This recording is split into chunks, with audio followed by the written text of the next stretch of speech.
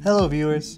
So ever since Virgin made the announcement back in 2014 that they would be getting into the cruise business, we have been waiting patiently or impatiently for details, waving our money, begging them to take it, and wow us like only Virgin does. Well today, May 18, 2018, 4 years later, we got a look at what Virgin has in mind.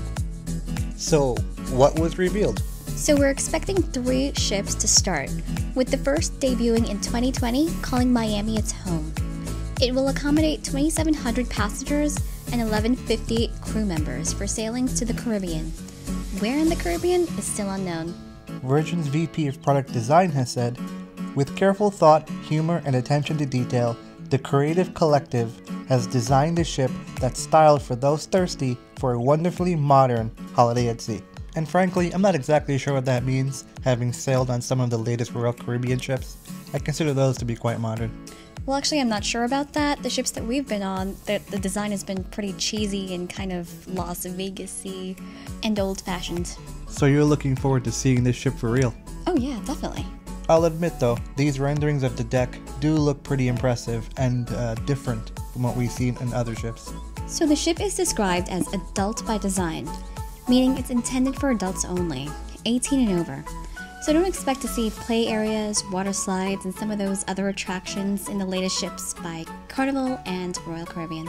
CEO Tom McAlpin also said the Virgin ships will be smaller than most to provide a more personal and intimate experience for our sailors. End quote. So I guess this will be the new ship to make friends on?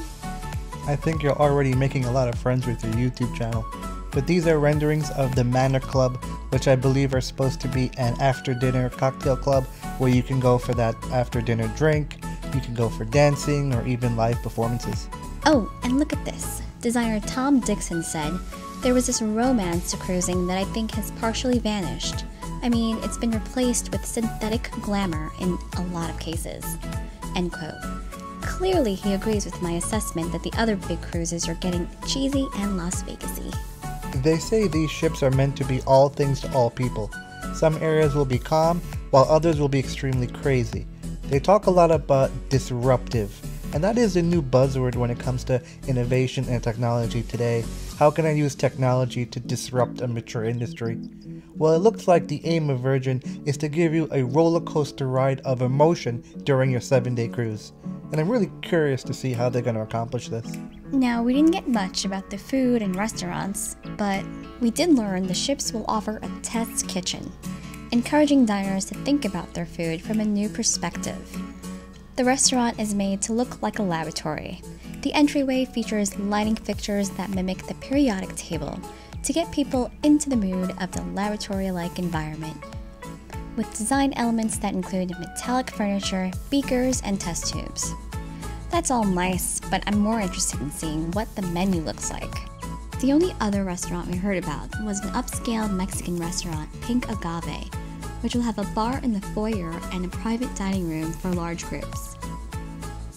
So that wraps up what we found out from the reveal on May 16th.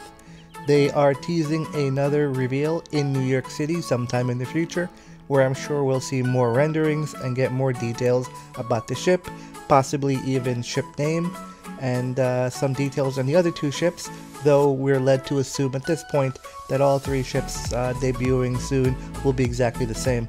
So we look forward to that, and we'll do another video once we find out more about Virgin Voyages, as well as what the actual sailing dates and locations will be, and how you can book your first cruise on Virgin Voyages, because we'll be looking forward to booking our first cruise on Virgin Voyages. And you can rest assured that once we do get on this ship, whenever that will be in 2020, we'll try and do a full ship review, and definitely excited to be a part of this.